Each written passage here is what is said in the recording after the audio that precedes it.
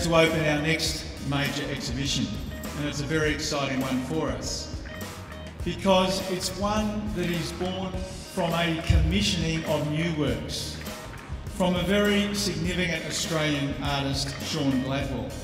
This new contemporary moving image series is aimed to support practice locally and internationally, and it does expand that commissioning and collecting programme through Horizons very significantly for us.